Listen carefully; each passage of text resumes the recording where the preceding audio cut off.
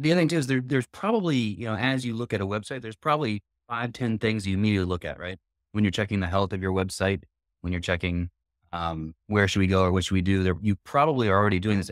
You can SOP that into a Looker Studio, Data Studio. I forget they call it Looker Studio now, report.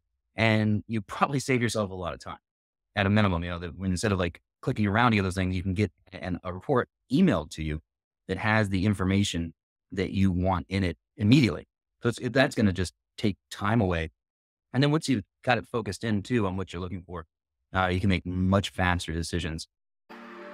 You're listening to Affiliate BI, the business intelligence and affiliate marketing podcast with John Wright, brought to you by StatsDrone.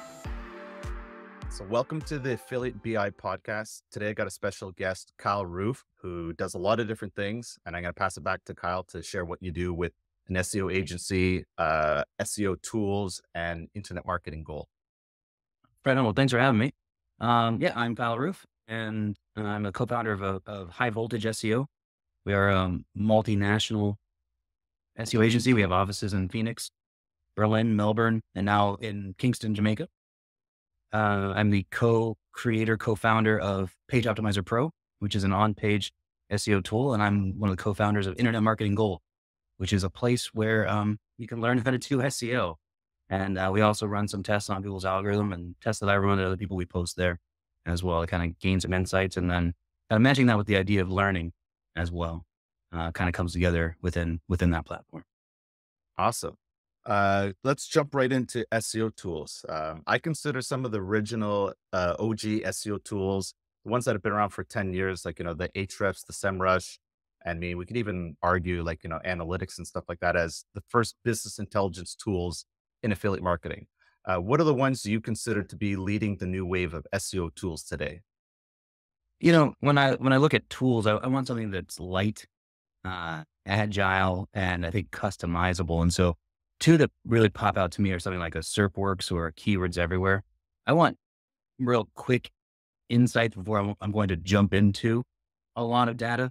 And those are the types of tools that allow me to kind of get a quick view of the landscape, kind of a high level view. And then I can dig down within them and customize kind of the output of what I'm looking for in terms of research. But then one other thing I wanted to toss out was like a data for SEO type tool where you can create your own tools. This is where I see things going. One of the things that, you have probably figured out a way to do SEO or to do your research or to do something else. And you're probably using a tool in a certain way that's only for you and not necessarily how that tool was designed, but you're getting the data in a way that you need. You can probably create that, and it might even be cheaper than what you're paying for now. It just requires a little upfront work and customization. And so what's really fun about now in business intelligence, and you can create your own tool to create your own data in a way that's most effective for you. That's an interesting take on it. I don't know how many people are going to go out of their way to not be lazy and one, research that, and two, actually action it. Well, that's why I make a lot of money, but the opportunity is there for them to do that for themselves as well. That's going to be the perfect insight and outtake of this whole podcast. I just get really gross and start talking money. That's perfect. Exactly. So where does Page Optimizer Pro fit into the grand scheme of the SEO tools, especially with this one you've built? Well, so POP is a surgical tool. It's completely focused on page SEO, and we're not looking at anything else. We're not looking to be a jack of all trades. We're not looking to be an Ahrefs or an SEMrush that has all of the tools. What we're focused on, what we feel we do very well, is edge analysis on page. So not just giving averages or giving you general best practices, but this is the kind of thing that you can actually get an edge on your competitor. And that's what we're looking to do. And we're also completely complementary, I think, with any other tool you like to use. You obviously need one of the big names to do a lot of your competitor research. We're perfectly paired with that. And also the price point paired with that. So you don't have to make a judgment call between us and another tool. You're going to use those tools for those other things, but when it comes to the on page, that's where we fit in. Okay, interesting. The next one is kind of like maybe it's a straightforward question, but we see a lot of affiliates, especially ones that are very good with SEO, kind of, they flow to the top. Do you think these people are going to stay at the top based on the fact that they're very proficient at these tools. Like, I think it's the main differentiator that separates, like, the average from the great. Yeah. Well, one thought there is that the best tool is the one that you're actually going to use. And it could be a mediocre tool, but if you use it and use it consistently and your team uses it, that's going to be better than the best tool that isn't used. But um, I think top affiliates will stay on top because they have either become real businesses or have the ability to emulate real businesses. I don't think anybody disputes that in the last 3 years, Google has been very hostile to affiliate websites. And it's not because they're affiliate websites. It's because most of those sites are trying to hide who they are or who is responsible for the content. That's kind of the nature of most affiliate sites. And Google doesn't want those sites in the index. If somebody is harmed, if somebody needs help and they can't figure out who is responsible for the website or responsible for the content, then there's no way for them to get redress. And that's, I think, what Google's trying to avoid. And so I think the tools will do one thing for you. But actually, if you want to stay on top, I think from a practical perspective, you want to do the things that a real business does. And the more of those things you can do, the more likely you are to stay at the top, regardless of your techniques or the tools that you're using. Yeah, I think you just Mhm. simplified it that, I mean, it's this whole eat, where you add personality and realness to a site. And I think in the space that I've operated in, especially more in the online gambling space, people have never wanted to put any real faces behind it. It's always been Of course. aliases or nothing at all. And I think I'm starting to notice a change in rankings. Basically, the sites that have been cold and corporate are no longer in. They're being replaced by not just streamers, but people that add, like, any type of realness or video into their content. Oh, for sure. I mean, you see it. I was talking with some friends at the last conference I was at, and the joke was, uh, eat is no problem if you're an actual company. Eat is done. You're just doing the things that, any sites that have issues with eat are the ones that aren't real companies, or the ones that don't want to show who they are or what company is actually behind that site. Those are the sites that actually have eat issues. And those are ones that get hit by those things. So, um, tools and data aside, because I think once you get to a certain level, that's when you tip off that Google's going to check you out. They're not going to waste time on a site that's, only getting 30 clicks a month. But once you get to the point, and you're in a few hundred clicks, a few thousand clicks, depending on the niche and what's kind of expected for traffic there, that's when I think, it's not an if, it's a when. And at that point, you need to have presented yourself as real as possible. And it's never taking just one thing, it's never one thing. It's ticking as many of those boxes as you can to demonstrate that, there's a real company that's responsible. It's registered somewhere, in a jurisdiction. It's doing what it's supposed to do as a business. There are real people behind it who are known, and not in every situation, the people need to be known, but the business entity needs to be known. And as much of that as you can show, the better. And the more likely you are to stay at the top, kind of keep those rankings that you attained, by protecting yourself, by showing that you're a real thing. So based on all of that, would you say that, that I think there's always been affiliates that if they can blast out 1,000 websites and they're getting rankings, whether they experiment and it doesn't cost them a lot, maybe this is actually going to stop a lot of this, uh, what's the word for it? Just like people trying to blast out thousands of websites going, let me try to see if it works. And if I can cannibalize more rankings, great. I've seen a lot of affiliates actually make a lot of money from this, but I'm wondering if this part of their business is actually going to suffer from it. I think you need to decide, if you're going to chase things that way, I think in the end, you end up spending the same amount of time and the same amount of money and earning the same amount of money than if you had done a long-term play. So I think it's like how susceptible you are to ulcers is probably the decision-making factor, where if you can live by a spike and die and then bring it back again and then die. And if you can live like that and your heart can take it, then maybe that's a choice for you. I personally cannot. I'm going to try, the long evergreen approach. And I think honestly, in the end, you end up at the same place. The revenues are the same. It's just one is a little more sexy, because you are woohoo, woo. I think that is, it's not, when I show graphs, my graphs are not terribly sexy. It's just this long, slow gain over a year rather than this crazy spike going up. And we made $1,000 in 2 minutes after launching the site. I'm never going to be in that situation. So I think it's kind of a decision on how you want to do it. But in the end, you'll probably end up in the same location or same end result. And I think we all know that people that get in affiliate marketing or want to get in affiliate marketing, they're always looking for this. How do I make a lot of money in a short period of time with little Exactly. effort? And I want this passive lifestyle that I think everyone has, which is not really a reality. No, no. As soon as you start doing anything in the web, there's this like dream that you're working the 4-hour work week, right? That's a lie. Like, I'm fairly confident that he did not write that book in 4 hours a week. Yeah. And therein lies the lie. Yeah. Like, that's like that to me, that's the most like disingenuous thing I've ever heard in my entire life. When you know that the work that he did to present that concept did not take 4 hours a week. But that said, as soon as you get online, there is the appeal of I can work from anywhere. I can work any hours you want. Just what you didn't realize is any hours you want was 24. And that's what you end up working in anything once you get into online work.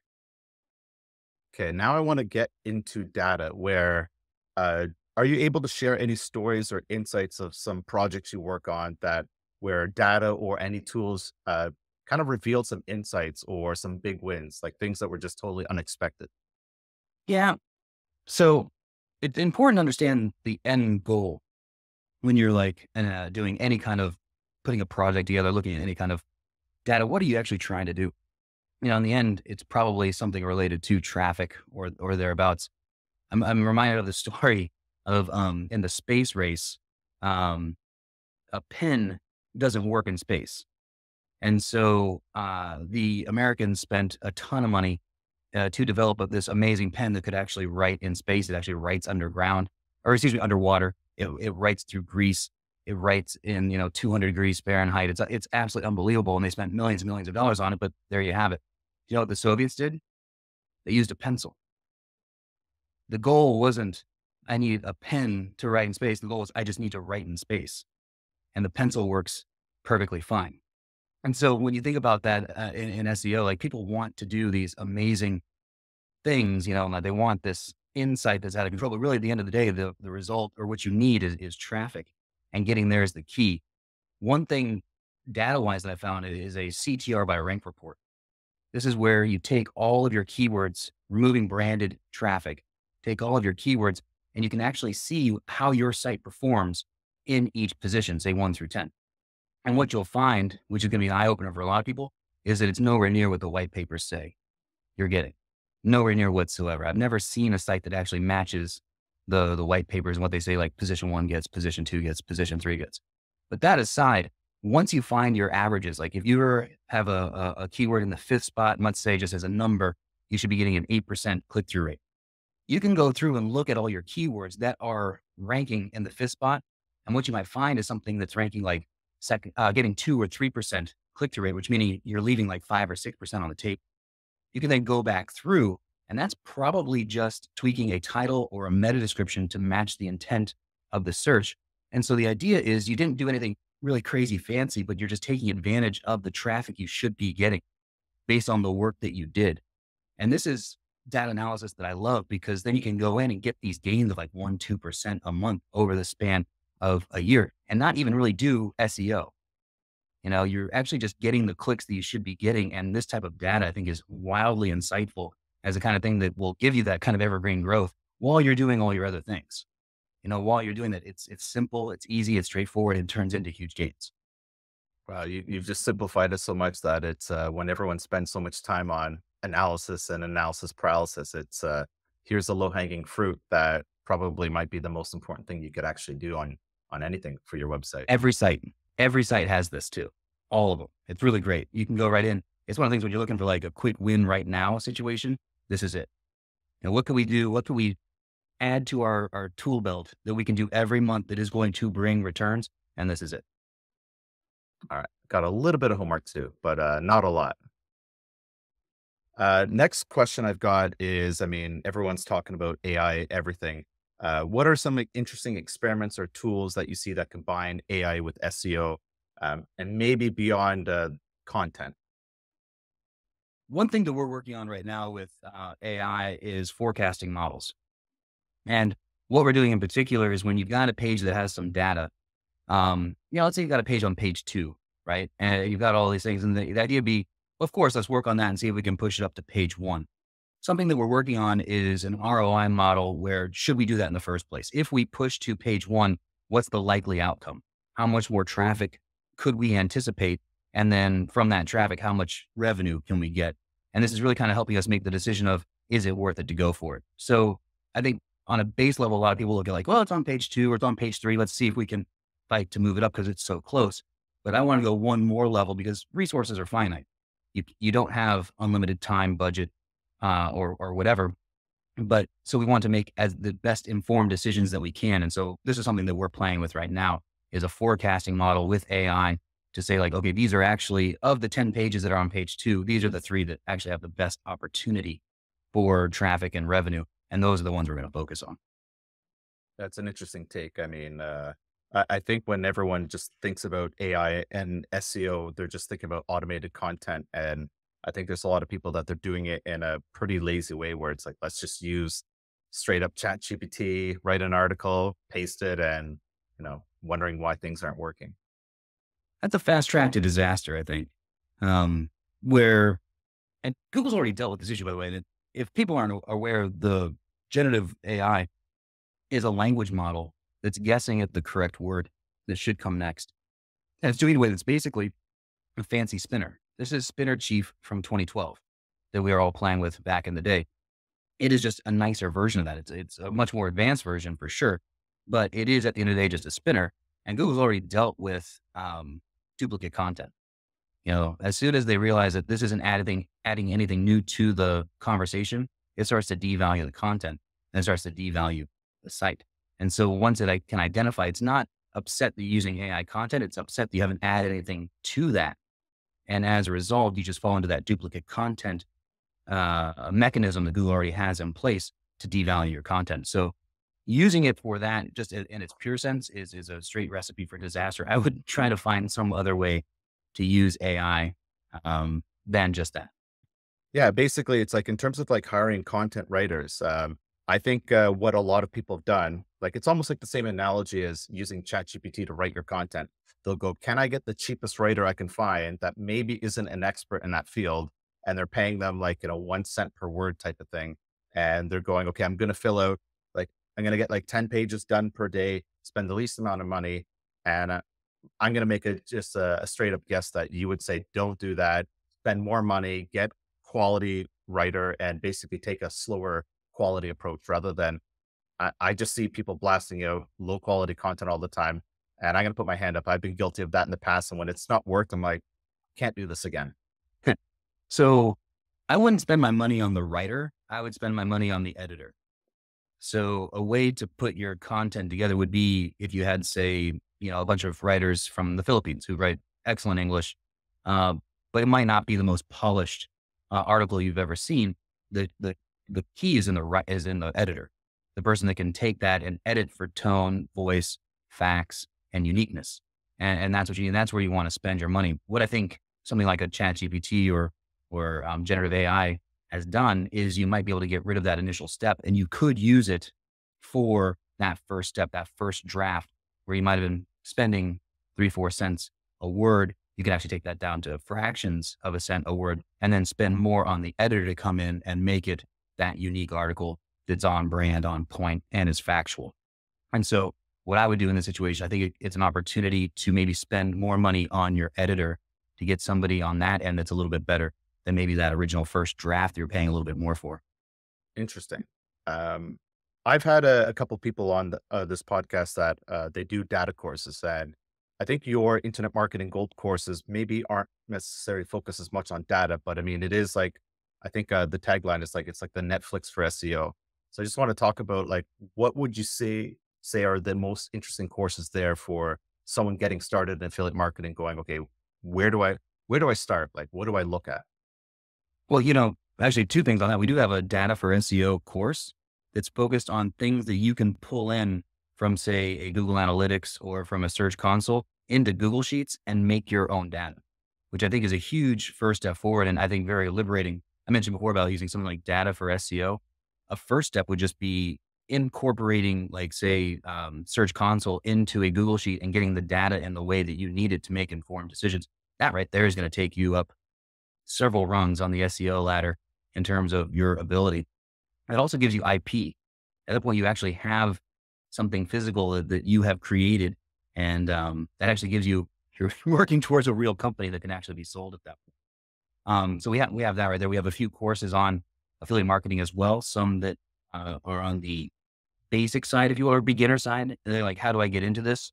Versus some that are a little, we're launching one this month. Now I think about it, next month Hmm. when this comes out. Yeah. Nice. I mean, today. Exactly. I'm sure people know they're a bit of a lag when these things are recorded versus when they come out. But in August, now we've got a really nice affiliate course coming out that looks pretty sweet. So there, we kind of cover the gamut in terms of that. And then you can kind of put tools in the tool belt as well on a lot of different topics. If you like white hat work, I have a white hat course that people like. My on-page course is really what I'm known for as well. And you can really get in the weeds and on-page. Yeah. Probably if you're looking, if it's a Tuesday night and you're looking to get some sleep and learn some SEO, that's a good one to turn on right there. But yeah, so we kind of cover a lot of it from all angles, I think, in terms of where you're at in your SEO journey and what you're looking to do. Going back to Google Search Console and talking about like all the different reports you can get, would you like, do you make use of like tools like database tools like Looker where you can build your own dashboards? Would you say 100%. that would be a good exercise for someone to do where you're kind of like you said, you're building that IP where look at something you can share to a potential owner. And it's not even just doing that.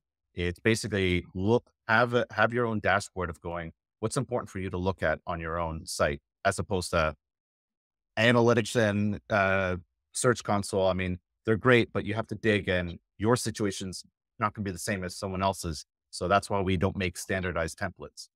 That's 100% right. And the other thing too is there's probably, as you look at a website, there's probably 5, 10 things you immediately look at, right? When you're checking the health of your website, when you're checking where should we go or what should we do, there, you probably are already doing this. You can SOP that into a Looker Studio, Data Studio. I forget they call it Looker Studio now, report. And you probably save yourself a lot of time at a minimum, that when instead of like clicking around to get those things, you can get a report emailed to you that has the information that you want in it immediately.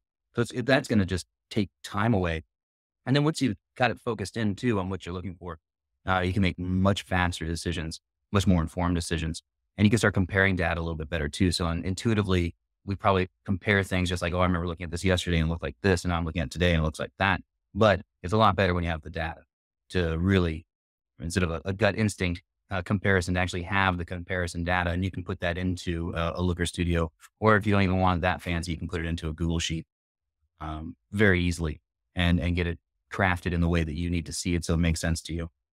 And what would be your quick guess of what percentage of affiliates out there that do stuff like this? 0.001. Yeah. That might be generous, but that's not endemic to affiliates though. That's just SEOs. Yeah. The thing about SEO is that it's such a low bar to entry. Essentially, I mean, nobody has a degree in SEO, and you didn't have to get anybody's permission. There's no licensing for it. It's simply, I'm doing it now, which is great on the one hand, because I know I had no qualifications other than I would like to be an SEO now when I started. But because there aren't any industry standards on how you should hold yourself as a professional or what you should be accountable for. And those are the things that you need to create. And so while that's for the bar to entry would have to rise to the top because they do those things, and the ones that really founder or struggle or end up giving up I can tell you they're the ones that aren't doing those things for sure. Makes sense. Next question I have, it's kind of something I touched upon earlier about talking about, how SEOs get to the top, and, I know in iGaming, a lot of people say like this SEO space is kind of saturated. And I think with regardless of what ChatGPT is doing for content, I think we see like an immense amount of content being produced. If you think this space is possibly a little saturated, what other marketing or content channels do you think affiliates should pay attention to? First, though, I disagree with the premise. I don't think it's saturated. And I really enjoy when something like ChatGPT comes out because I don't know how old you are, but if you can remember back to February 2023, um, SEO was about to die. Yeah. And we're past that. And somehow it has. I've been doing SEO for over a decade. Every 6 months, SEO is dying. But what happens is it's usually dying in a slow death, and then and I would say there are 3 or 4 moments I can remember that, where something was really killing it. And in each of those moments, there was a contraction of SEOs and service providers and people that were in the game. And in those moments, I realized that some people, businesses fail in the best of times.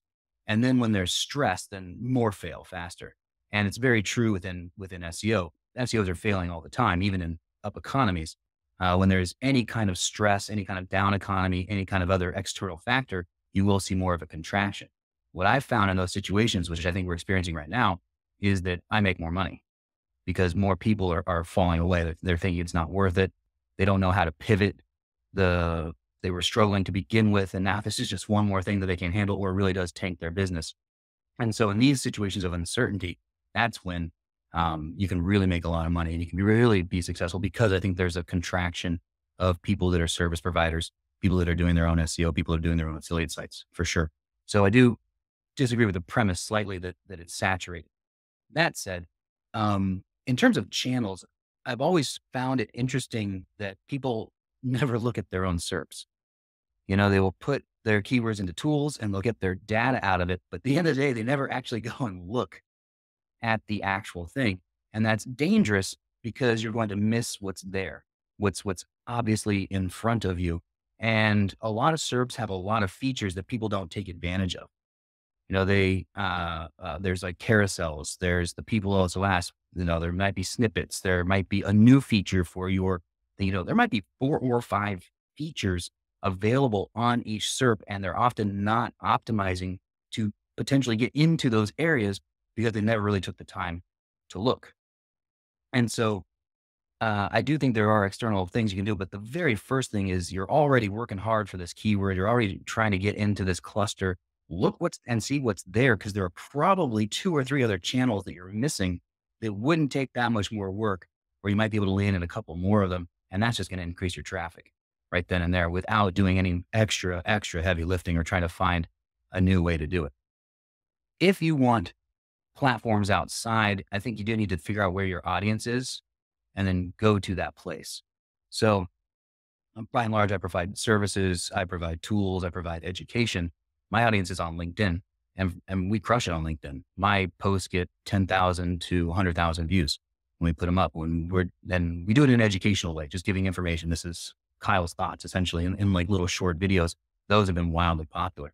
That's not for everyone. A lot of people go onto LinkedIn and they can't do anything. They don't get anything out of it because I would think their audience might not be there. Their audience is somewhere. And it might even be, tangential. Something I've always wanted to do is to get like a little old lady blue hair site and put it up to run bingo ads, but you know what I mean? Ultimately I want the bingo traffic, but where is my audience? Well, they're probably buying, cosmetics, beauty products. What are they buying? Okay, I'll do a site and I just want that site to break even on the hair dye so I can run my bingo ads. So there's probably a place where your audience is and there's a platform where they're living. And even though it's not a direct to what you are trying to sell them, you can probably get in front of them there. And so that's what I would try to ponder. Where is my audience? What are they doing at 1 p.m. in the afternoon on a Tuesday? Where might that be? And then I want to go to that place. So that's how I would kind of look at that other traffic you might be able to get. Yeah, I think, talking about what percent of people do the extra homework or the extra lifting, it kind of comes full circle to go, well, how many people actually even spend any time thinking about their actual audience? Like the way you articulated, you made it sound so simple, but I think in my experience of watching people get into the gambling affiliate space, they just go after the biggest keyword and they're kind of like, no, I'm targeting everything. And I'm basically looking at a couple of these big sites over here. And they have no concept of an audience, especially a niche audience. In a lot of those cases too, every niche has beginners, right? And often those beginner terms now, casino and gambling might be really saturated. Somebody might have had this idea in there, but I bet there's a lot of opportunities for educating on how to do. And what I've found is if you educate somebody, if you're one of the first to tell them something that resonates, they become brand ambassadors for you. They love you. So even in the casino and gambling niches, I bet you could figure out an area where there are beginners. And then once you teach them how to play and it resonates, they're yours for life. I always look at those kind of beginner crop situations because that's the crop that always exists. Somebody's always getting interested in it. Somebody's always starting it for the first time. Somebody's always needs some introduction to it, has always wanted to do it, but didn't know how. Those audiences exist in nearly every niche. I'd look at those opportunities. And, just even reflecting on what actually exists in the affiliate marketing space in iGaming, it's very true. Very few websites actually look at the beginner going, hey, we're going to hold your hand, get started, screenshots of everything. Like this is signing up, this is depositing, this is the withdrawal process. Like things that you just think are tedious and pointless any affiliate that I know that has done that, they usually do pretty well. And they're quite happy that no one wants to take that extra effort to do that. There are tons of SEOs, they do courses just for beginners, and they obviously have to have the patience of answering the same question 1,000 times, even though it's in all of it's in all the guides, it's in all the videos. You probably said it 5 times, 4 times, and then someone will still ask the question. You have to have that level of patience, but those people exist. All right. Last question is, what do you see as the future of affiliate marketing as it intersects with business intelligence? I think one of the biggest things that people are going to want to focus on is semantics and ontology. Ontology is a concept of how you cluster your concepts.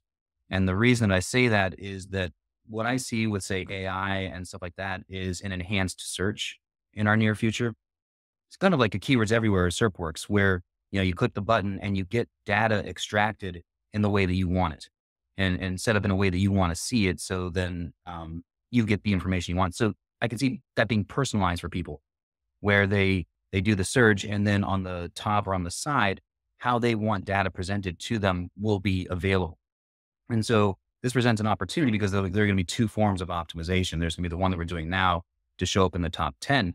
But once you're in the top 10, you also want the correct data pulled out that makes you more enticing. That gives the visitor, the user, the information that they're looking for, so that they will click into your site. And AI is really built, like generative AI and stuff like that, is really built on language understanding.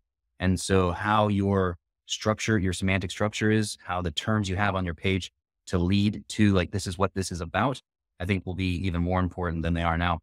Those kind of things are really good for indexing, not necessarily ranking within Google's algorithm, but I see them becoming more important in that AI extra kind of area where then information is extracted.